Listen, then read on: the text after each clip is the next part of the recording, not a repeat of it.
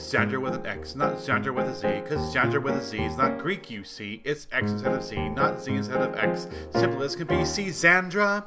I'll do it again. It's Xandra with an X, not Xandra with a Z, cause Xandra with a Z is not Greek, you see. It's X instead of Z, not Z instead of X. Simple as can be. See, Xandra?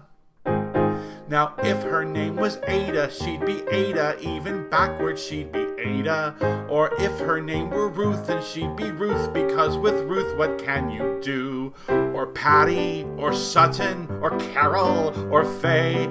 But when you're a Xandra, you always have to say, no, it's Xandra with an X, not Xandra with a Z, because Xandra with a Z is not Greek, you see. It's X instead of Z, not Z instead of X. Simple as can be. See, Xandra? Oh, and that is only half of it. There's another way they treat her cruelly.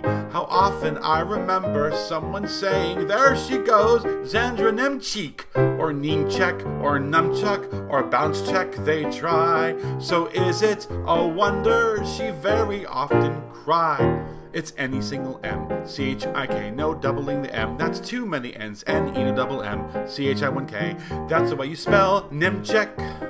Xandra and Nemcheck, of course it's Greek.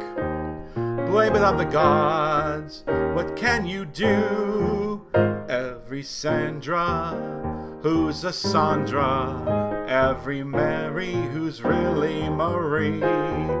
Every Joan, who isn't Joanne, has got to agree with me when you're compelled to be mine, being punnelled or trampled or felled.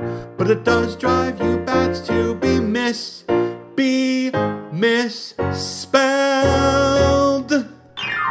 It's Xandra with an X, not Xandra with a Z, cause Xandra with a Z is not Greek, you see. It's X instead of Z, not Z instead of X. Simple as can be. See, Xandra, then in a single M, C-H-I-1-K, no doubling the M, that's too many M's, N-E to double M, C-H-I-1-K, that's the way you say Nemcheck, Xandra Nemcheck. It's easy, really, people, it's easy, yes. Xandra!